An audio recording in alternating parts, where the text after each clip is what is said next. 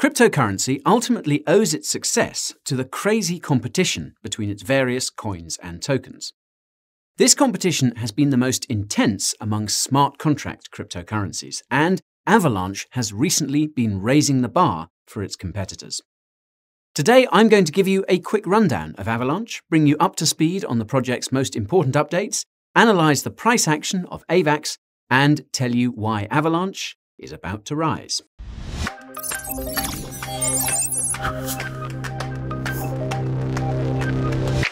Before we get covered in snow, there's something you need to know. There is no financial advice in this video. This is a purely educational show. Contact a financial advisor if you need help with your portfolio. If this is the first time we meet, my name is Guy. Please take a seat. The Coin Bureau is home to some of the highest quality crypto content you'll ever see. Coins, tokens, news, reviews, and other crypto-related topics that come to me. If this is exactly what you need, subscribe to the channel and ping that notification bell. Why not? It's free. If you've got things to do, I've left timestamps below just for you, but do your best to maximize your view. That's it for my debut. Let's see what Avalanche has been up to. If you're new to Avalanche, here's what you need to know. Avalanche was founded in 2018 by Cornell professor and computer scientist Emin Gün Sirer. Avalanche was built by Ava Labs, a for-profit software company based in the United States. Avalanche's development is coordinated by the Avalanche Foundation, a non-profit whose location is not entirely clear. Avalanche raised over $60 million across various token sales in 2019 and 2020 and has raised hundreds of millions of dollars since then. More on that in a moment. The Avalanche mainnet went live in September 2020, and it is technically still in development. Avalanche is a smart contract cryptocurrency like Ethereum, and it currently uses a customized implementation of Ethereum's virtual machine for most of its decentralized applications. What makes Avalanche different from Ethereum is its unique architecture, consensus protocols, and the scalability benefits these bring. Avalanche actually consists of 3 blockchains: the exchange chain, or X chain, the platform chain, or P chain, and the contract chain, or C chain. The X chain is where Avalanche tokens are issued, including AVAX, Avalanche's native coin. The X chain uses a directed acyclic graph, or DAG, which runs the Avalanche consensus protocol and the Avalanche virtual machine. It can process around 4,500 transactions per second. The P chain is where Avalanche validators stake AVAX to secure the Avalanche network. The P chain also makes it possible to create custom blockchains called subnets, which leverage Avalanche validators. The P chain uses a standard blockchain which runs the Snowman consensus protocol, and it can process around 1,500 transactions per second. The C chain is where Avalanche smart contracts and dApps are deployed. As you might have guessed, it uses the modified version of the Ethereum virtual machine. The C chain also uses a standard blockchain which runs the Snowman consensus protocol, and it can process around 1,500 transactions per second. All transaction fees on the Avalanche blockchain are paid for in AVAX. All transaction fees are also burned, and close to 700,000 AVAX have been burned so far. This means Avalanche validators only earn staking rewards, which are currently around 10% per year for both validators and delegators. The minimum stake for validators is 2,000 AVAX, whereas the minimum stake for delegators is 25 AVAX. Staked AVAX are locked for 2 weeks for both groups, and there is no slashing penalty for misbehaving validators. AVAX has a maximum supply of 720 million, half of which were set aside for staking rewards that are estimated to vest over the next few decades. Of the remaining 50%, about 30% went to Avalanche and its affiliates, and 20% was sold across 3 ICOs. Avalanche's speed, low fees, and EVM compatibility has made it a popular alternative to Ethereum, and it has attracted nearly 2 million users and counting. Avalanche has over 500 dApps, and its DeFi protocols currently hold over $10 billion in total value locked, the largest of which is Aave, Ethereum's most popular borrowing and lending protocol. Now, if you want to learn more about Aave, you can check out my recent update about the project using the link in the description. Anyways, it's been a few months since I last covered Avalanche, and a lot has happened since then. Shortly after that video went out, Avalanche announced that it had raised $230 million from more than half a dozen crypto VCs. Avalanche also completed Phase 4 of its ongoing Apricot upgrade, which reduced transaction fees, in addition to other things that are too technical to get into here. At the end of September, AVAX listed on the Coinbase exchange. Now this is a big deal because Avalanche is based in the United States, and up until that point, AVAX wasn't available to US investors. In early October, Aave finally launched on the Avalanche blockchain, something which had initially been announced back in August when Avalanche began its $180 million DeFi incentive program dubbed Avalanche Rush. Avalanche also announced its second drop of Major League Baseball NFTs on Topps NFTs, an NFT marketplace that looks eerily similar to NBA Top Shots, the popular basketball-themed NFT marketplace on the Flow blockchain. At the end of October, algorithmic stablecoin Ampleforth integrated with Avalanche, complementing the growing ecosystem of experimental economic projects building on Avalanche, such as Wonderland, a fork of Olympus that I won't even try to explain here. In early November, Avalanche announced a $200 million developer fund with support from the Avalanche Foundation and a few crypto VCs. If you watched my recent video about Electric Capital's crypto developer report, you'll know Avalanche has accrued a lot of full-time developers, and it's possible this fund played a role in that outcome. A few days later, Avalanche revealed the Snowtrace blockchain explorer built by the team behind Etherscan, making it easier to analyze Avalanche's C-chain, at least for me. 1 week after that, Avalanche announced that Tether's USDT stablecoin had launched on the Avalanche blockchain. There is now nearly 1 billion USDT on Avalanche, and it appears to be the most held token on the C-chain besides AVAX. In mid-November, Big Four accounting firm Deloitte announced a partnership with Ava Labs to launch a disaster recovery platform on the Avalanche blockchain. Bit ironic given the name, but perhaps it was intentional. At the end of November, Avalanche announced Phase 5 of its ongoing Apricot upgrade. The biggest benefit it brought was the facilitation of asset transfers between Avalanche's 3 blockchains. An Avalanche ecosystem accelerator called Colony also announced an $18 million raise from various crypto VCs to bootstrap early Avalanche projects and even provide liquidity to select DeFi protocols on Avalanche. Speaking of which, if you're wondering how and where you can find Avalanche gems early, you can check out my Avalanche tutorial using the link in the top right. Anyhow, in early December, crypto custodian Fireblocks added support for AVAX, making it possible for over 650 institutions to invest in the asset. Ava Labs was also selected by MasterCard to participate in its crypto startup program, foreshadowing a potential partnership between the two companies. The next day, AVAX listed on FTX, another Grade A cryptocurrency exchange, which I highly recommend. You can find my tutorial for that in the description, as well as a trading fee discount. In mid-December, Circle's USDC stablecoin launched on the Avalanche blockchain and has likewise seen significant adoption, with over 1.5 billion USDC issued. Crypto custodian BitGo also added support for AVAX, further increasing the asset's access to institutions. If that wasn't bullish enough, the Bank of America called Avalanche a serious Ethereum competitor due to its speed and subnet capabilities. Earlier this month, Ava Labs partnered with a Turkish electric vehicle manufacturer to introduce smart contract functionality to its automobiles. Avalanche's first initial litigation offering also successfully reached its target of $300,000. Now, for those unfamiliar, initial litigation offerings, or ILOs, basically make it possible to crowdfund the money required to sue someone, something which is apparently quite popular in the United States. The first Avalanche ILO was announced back in December 2020, and it involves a Californian hemp grower named Apotheo, whose hemp farm was unlawfully destroyed by police in October 2019. Apotheo plans to sue the Californian government for $1 billion, and this is obviously going to cost a pretty penny.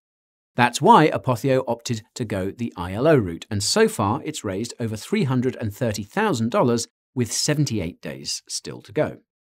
Those who participated in the Apotheo ILO will get a cut of the damages awarded, with a return on investing ranging from 30% to 5x.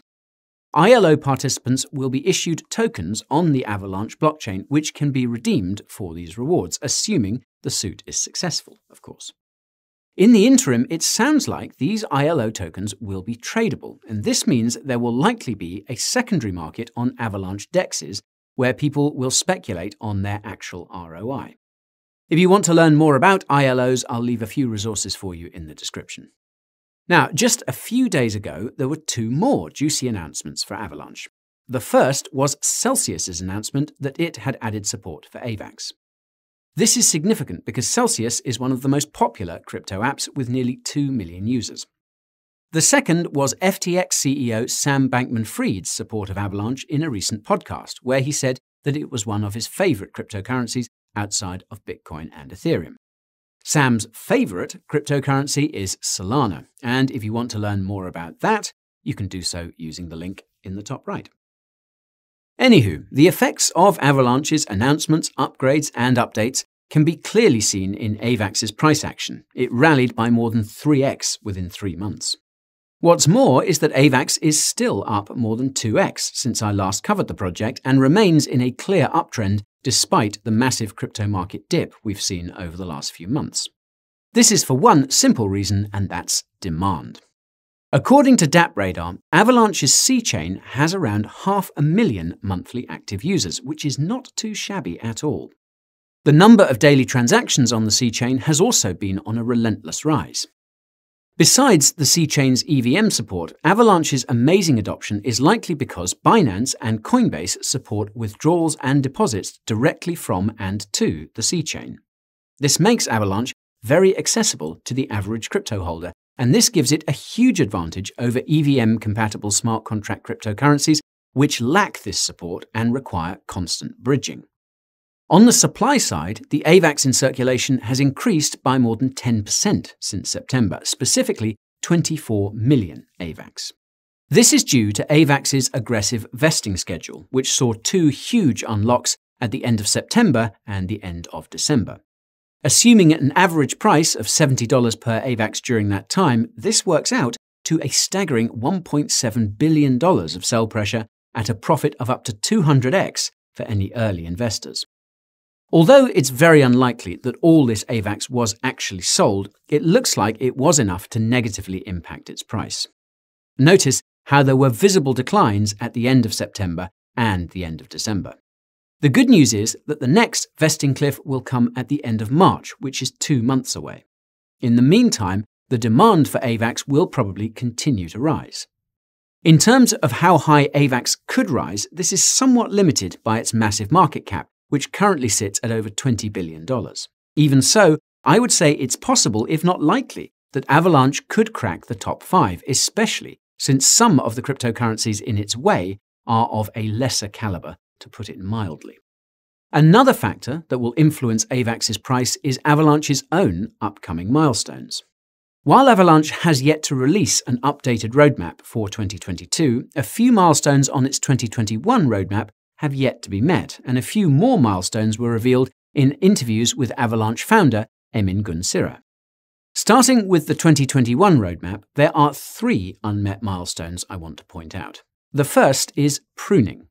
Now, without getting too technical, pruning makes it possible to reduce the size of the Avalanche blockchain. This is important because if the Avalanche blockchain gets too large, it will be difficult for more than a few validator nodes to store its full transaction history, and that will compromise its decentralization and hence its security. Avalanche talked about pruning at length in a December 2020 Medium post, which noted that it would be a part of the ongoing Apricot upgrade. As far as I can tell, pruning has yet to be implemented. This is because pruning was only mentioned in the Medium post about the first phase of Apricot, which noted pruning would be introduced in future Apricot upgrades, yet none of the Medium posts about them have mentioned pruning since then. The second unmet milestone from the 2021 roadmap is additional Avalanche wallets, something that is much needed given that AVAX doesn't have much wallet support. The current Avalanche wallet is a web wallet, which isn't the most secure since it's connected to the internet and requires you to be on a computer to move AVAX around. The Avalanche wallet also can't interact with decentralized applications on Avalanche's C-chain. The Avalanche C-chain is compatible with MetaMask, but it sounds like there are still some compatibility issues that are being worked out on that end. These are just a few of the reasons why Avalanche will be releasing a mobile wallet app as well as a browser extension wallet, though an update date has not been provided for either. The third unmet milestone from the 2021 roadmap is the introduction of new Avalanche bridges that will support other EVM-compatible smart contract cryptocurrencies beyond Ethereum, along with other non-Ethereum blockchains. No due date for that one either, I'm afraid. As for milestones mentioned by Emin himself, the first is Avalanche's integration with Cosmos's Interblockchain Communication Protocol, or IBC. Without getting too off topic, an Avalanche integration with IBC would make it seamlessly interoperable with other cryptocurrencies that have integrated IBC, which is most of Cosmos's ecosystem, as well as a few other proof-of-stake cryptocurrencies such as Polkadot. Emin addressed Avalanche's IBC integration in an October interview, though he specified this is something that's further down on Avalanche's to-do list. Something that seems to be further up on the list is an on-chain governance structure for Avalanche, which Emin mentioned in one of his weekly videos on the Avalanche YouTube channel in November. Unfortunately, he didn't provide any details about this, and the few posts about governance on the Avalanche forum have gone mostly unanswered. This brings me to the concerns I have about Avalanche. Most of my concerns fall into one category, and that's transparency. For starters, there really doesn't seem to be much information about the Avalanche Foundation. This probably wouldn't matter were it not for the fact that the Avalanche Foundation holds almost 10% of AVAX's total supply, which makes it the largest initial recipient of AVAX besides the team. This ties into the surprising lack of transparency around AVAX's tokenomics. The AVAX info page on the Avalanche website doesn't mention anything about initial distribution or vesting, nor does it note which wallet addresses belong to the foundation and team. Not only that, but the Avalanche support page provides next to no details in response to the question of vesting for early investors. Once upon a time, Avalanche had an entire website which went into extreme detail about AVAX's initial distribution, but it looks like this website was recently removed. My other concerns with Avalanche relate to competition. Avalanche isn't the only smart contract cryptocurrency around using the EVM, and this means that it's constantly fighting with other EVM projects for developers. Emin has admitted on many occasions that it's been difficult to find devs, and though this seems to have improved over the last year or so, it didn't improve enough to deliver on all of Avalanche's 2021 promises, and it could affect Avalanche's ability to deliver on any promises it makes this year. Meanwhile, many of Avalanche's competitors have been hyper-focused on attracting developers and building decentralized applications, and have been super successful on both fronts. Now, this might be because Avalanche doesn't really have a clear mission statement. Avalanche was initially focused on asset tokenization, and you could argue that it still is, but I would argue that actions speak louder than words. I've been following Avalanche for a while now, and my impression is that it has been reactive rather than proactive. In other words, it's been following the trends rather than setting them. Right now, Avalanche seems to be focused on DeFi, and that's all well and good, but that's a very crowded neighborhood, and it's recently been facing fierce competition from Phantom. That said, the trends are in Avalanche's favor, and if it continues the way it has, Avalanche could become big enough to challenge Ethereum. Ethereum 2.0 could change that outlook though, and you can learn more about that using the link in the top right. That's it for today's Avalanche update, people. If you had fun, let me know by smashing that like button, and consider subscribing to the channel and pinging that notification bell before you run. If you're looking for more, here's what I have in store. My second channel called Coin Bureau Clips, where I post emergency market updates. My Twitter, TikTok, and Instagram, where I share memes and hot takes. My Telegram, where I post news and insights you need to know. My weekly newsletter, where you can see my personal crypto portfolio. And last but not least, the Coin Bureau merch store, which is packed with crypto-themed hoodies, sweaters, and tees. Links to all of these and more are waiting for you in the description down below. Thank you as always for your time. The pleasure was all mine. Remember, keep calm and hodl on. This is Guy bidding you goodbye.